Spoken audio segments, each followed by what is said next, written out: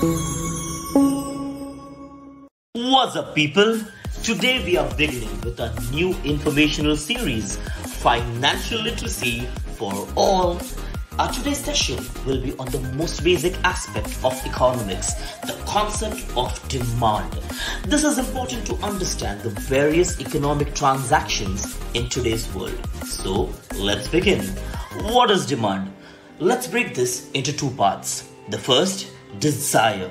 So I desire to buy a BMW, an iPhone, gold, and a lot more. However, the second one is more important.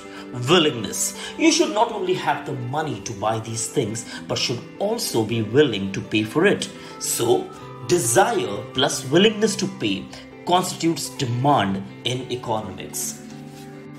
This leads us to the law of demand. Let's take an example. Suppose I wanted to buy Red Bull cans and I have a fixed amount of money with me. In the beginning, if one can costs $50, I can buy almost 200 cans. However, later the price of one can rises to $80. Now I can afford to buy only 150 cans. As the price rises even further, the number of cans I can afford to buy decreases significantly as shown in this table. As you can see, demand is heavily dependent on price.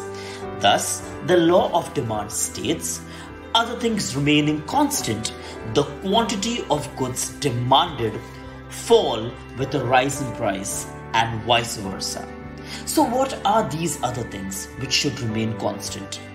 They are in fact the assumptions of this law and also the factors which affect demand. Let's see them one by one. There is no change in your tastes, preferences, habits, and demographics. Because if my tastes and preferences change, then I may shift to Coke from Red Bull. That does not validate. Your income should remain constant. Because if my income changes, I can buy more Red Bull cans. There should not be any substitutes available for the commodity. Thus, for every McDonald's, there should be no Burger King available. There should not be any change in the prices of other products. Simple. If petrol becomes expensive, it will affect the demand for cars and scooters. There should be no change in government policies such as taxation. As we all know, if a product is taxed more, its price will increase and hence affect demand. And finally, there should be no change in the quality of the product. Phew, those were a lot of assumptions which need to be constant. If you plot the example of the Red Bull cans on a graph, we get a demand curve. And if you observe this, the demand curve is downward sloping from left to right. This focuses on the inverse relationship between price and demand. Well, this relation may not always hold, and sometimes the curve may slope upwards. When? Let's see. Called as the exception to the law of demand, the first one is the Griffin's paradox. Named after Scottish journalist and statistician Sir Robert Giffin, these are inferior goods which have no close substitute.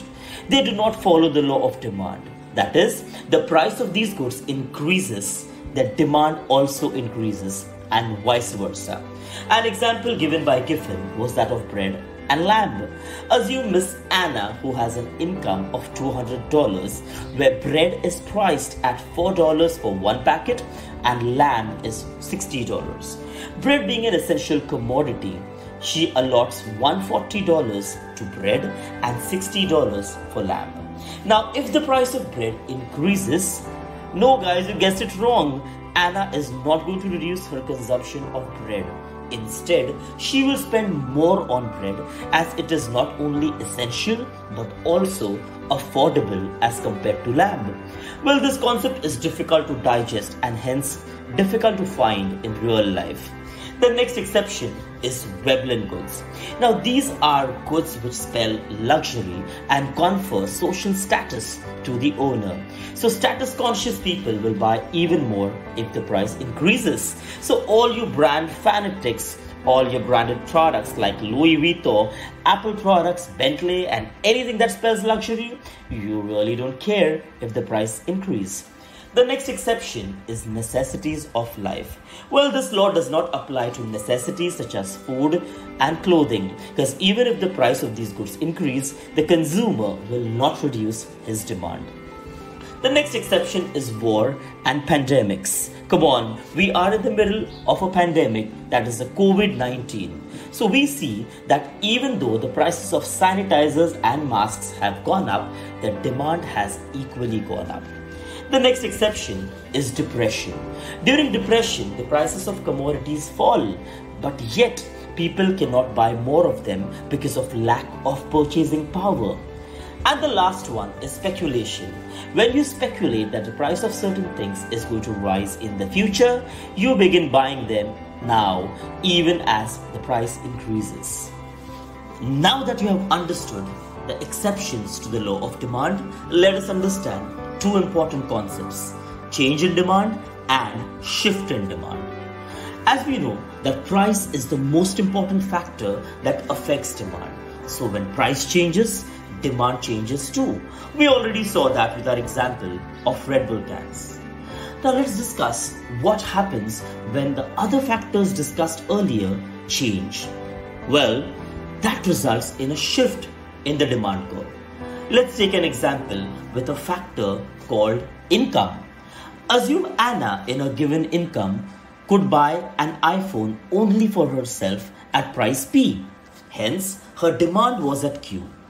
But now, Anna's income has increased. So now she can buy more iPhones for her family as well. Thus, her demand curve for iPhones shifts from the original Q to Q1, where the price of iPhones remains the same. Conversely, if her income decreases, then her demand curve shall shift to Q2.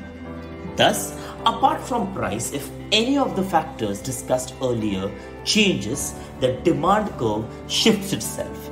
A shift to the right implies increase in demand, while a shift to the left implies decrease in demand. So to summarize guys, for individuals like you and I, the law of demand pretty much works as explained earlier. However, for the economic point of view, it is an important concept which guides the actions of our government and policymakers. Policymakers in general increase or decrease the interest rates in the economy to influence the demand, that is consumption in the economy. In fact, everything right from inflation, interest rates, taxation, etc. are variables which are considered to influence demand.